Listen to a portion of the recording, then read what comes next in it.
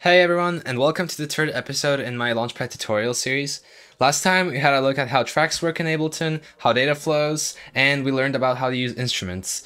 This time we're gonna expand on all of that, and I'm gonna show you how to use the session view, the arrangement view, the mixer view on your Launchpad, and we're gonna look into some MIDI mapping. First, I'm gonna go over the arrangement view. There's a little button here in the top right that switches between the session mode and the arrangement. It's not like a toggle whether you want to use one or the other. It's basically just a thing that switches your view. In arrangement mode, each row is one track. So this is one track, this is another track. The actual horizontal part, it represents time. So if I go ahead and make a selection here, then right click here at the top, then I can hit insert MIDI clip.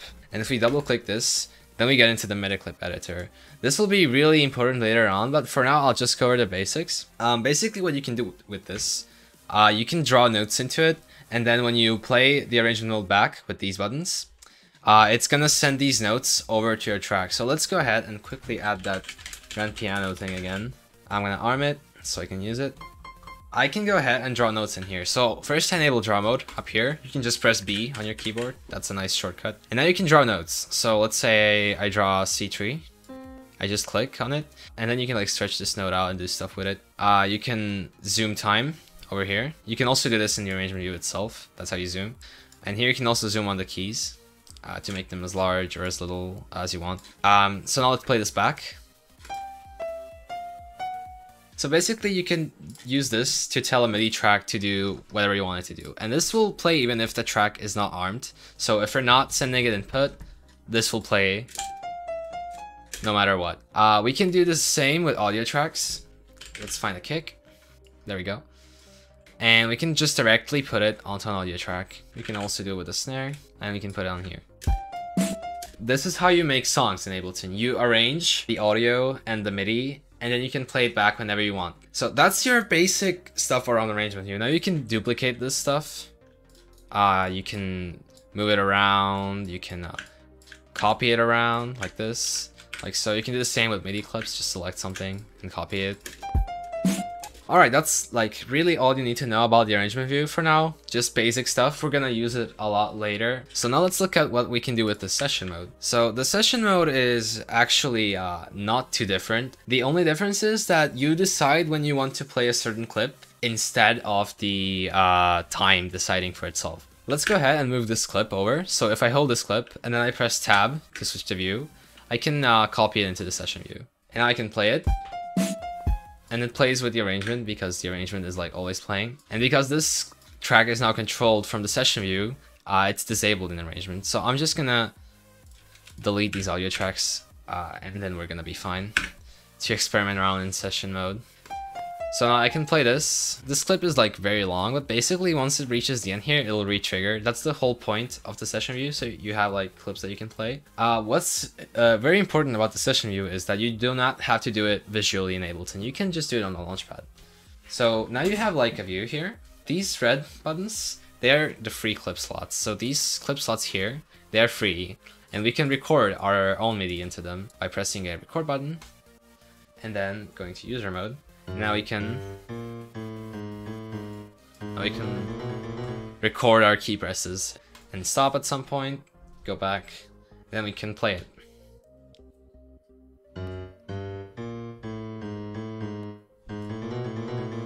Basically, now you can play this bass as well. You can just use the same clip. Let's mute this track. Or you can play something else, like this clip from before. And now we can have a look at what's going on the Launchpad. So clips that are actively playing are pulsing green, and clips that are not are just in their own color. So you can change their color if you don't like this color. Let's say this color, or we can do a red one, yellow one. You can put any color you like. Now you can trigger them from here. If you want to stop a clip, you click on an empty clip on the Launchpad. That stops all clips in the track. There can be only one clip playing at a time in the track. So if I start playing this, and then decide to play this instead, then this one will play instead. It's not gonna like play them both at the same time. Only one can be playing on the track at a certain time. And now you can record this into the arrangement view. So, and now if I start recording here and start some clips, they're being recorded here. Trigger this clip.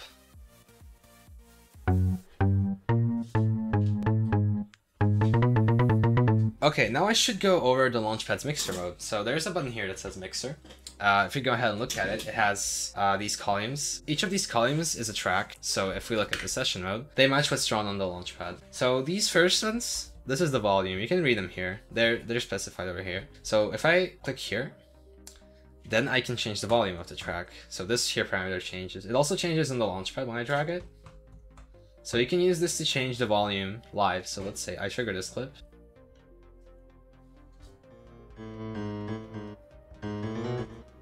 So you can adjust the volume of the track on the fly.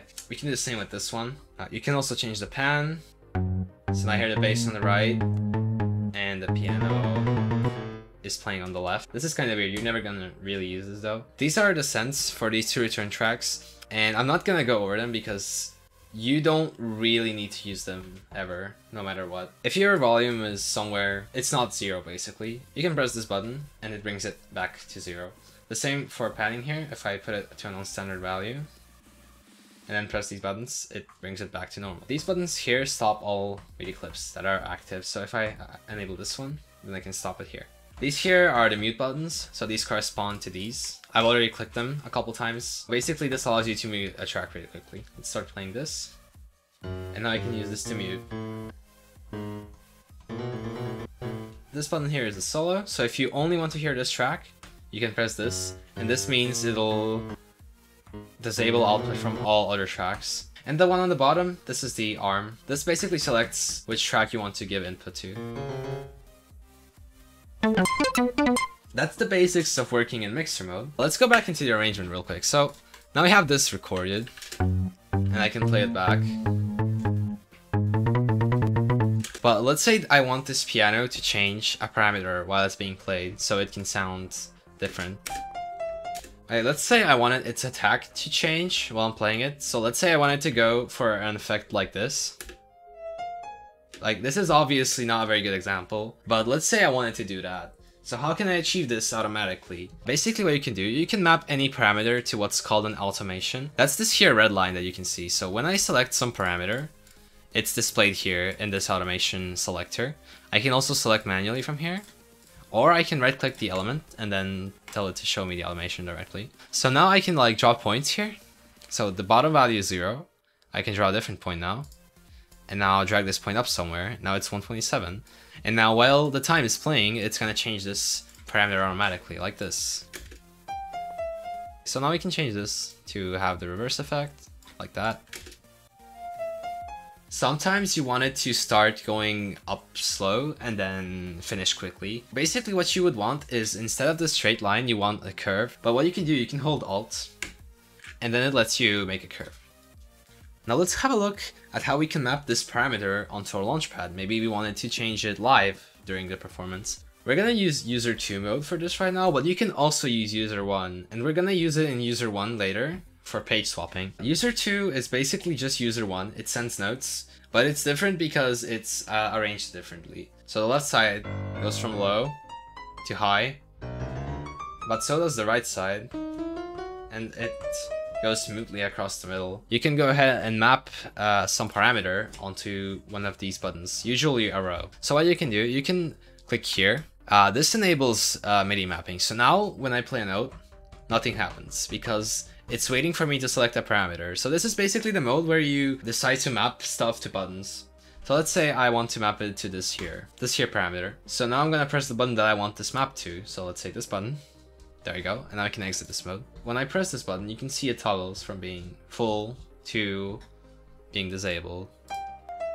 And I can play around with that. But that's very limited to what it can do. So instead, what we do, we select a range of buttons, and we can do that by holding the first button, that's the start of our range, and then pressing the second button, that's the end of our range. And here we can look at all of the MIDI maps we've made. So let's say I wanted to map this one as well to a different row.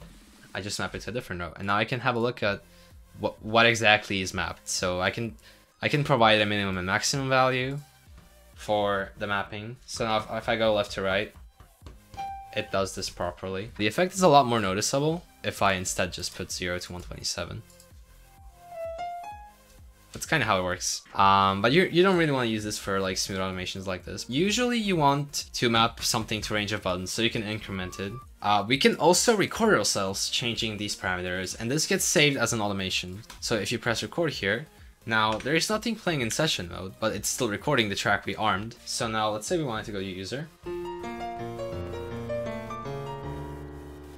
Now we can like directly record the notes we press into the arrangement mode. We do not have to necessarily record them into session mode. And this is what you're going to use for recording your performances. So now in user 2, if we change this parameter, it gets recorded as an automation.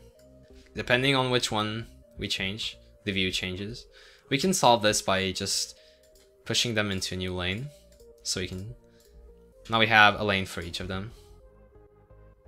That's gonna be all for this episode. If you have any issues with this, please leave a comment, ask your questions. I will answer them immediately and also in a future video. In the next episode, we're gonna move from the very basics and we're gonna look at how to actually make samples and arrange them on the Launchpad. Thank you for watching and see you next time.